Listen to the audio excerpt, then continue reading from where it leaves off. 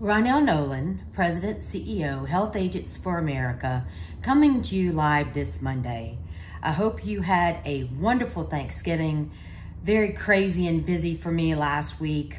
My mom, she's 77 years old, wanted to go on a cruise during Thanksgiving. Open enrollment doesn't get open enrollment. I had a tooth pull right before I left, which was, I'm gonna say, a struggle while I was on the cruise. She fell, ended up in a wheelchair. We're gonna find out really what that damage is at the doctor later. So still worked, still brought files. I hope you guys enjoyed it a little bit more than I did because it was a huge struggle.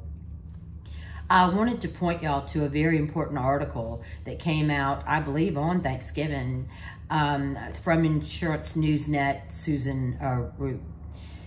It will hopefully explain exactly how important and how important you guys are to me and how passionate I am about our industry. Proposed rules were released about a week ago, the middle of open enrollment for Medicare and for ACA. And what it says might not apply to everybody, but what you should pay attention to is the fact that it's one more thing that's directed to our industry. What this 480 pages, part of it says, is the marketing dollars that insurance companies give to GAs, FMOs, big agencies through the Medicare programs to promote their products, to hold educational conferences, to help the everyday agent that works with one of those programs get the information that they need for Medicare Advantage plans. It wants to stop that. They basically have a bullseye on Medicare Advantage, period. What I will say is, in what I was interviewed 2 times before I left for the cruise, and in both I told a story that I brought my mom to the eye doctor and I talked to these 2 very prominent ladies. You could tell they were not low income, they were very prominent. They were best friends. They had both picked Medicare Advantage plans, different plans, loved them. All these committee hearings that they're having, and CMS is doing all this attacking on Medicare Advantage, but they're not bringing in the seniors. They're not talking to the seniors to find out exactly, do they like them? Why did they choose them?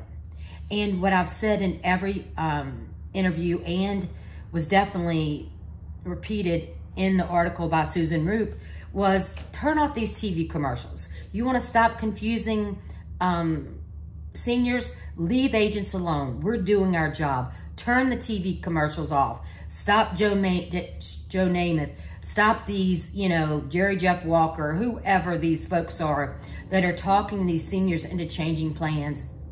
Stop that. When you stop that, then everything else will fall in line.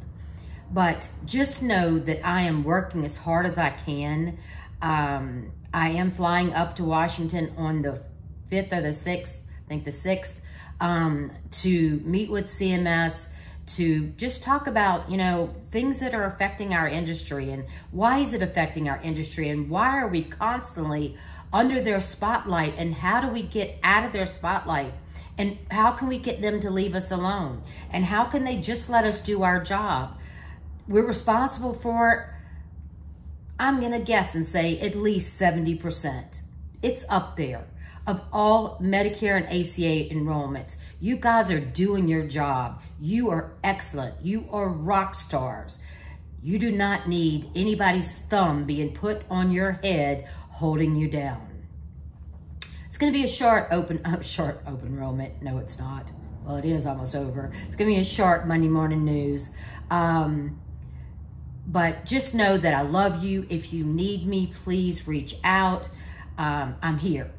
I am absolutely here. I'm going to be working as hard as you guys, 24/7, 7 days a week until open enrollment, and absolutely through the end of the year into January 15th.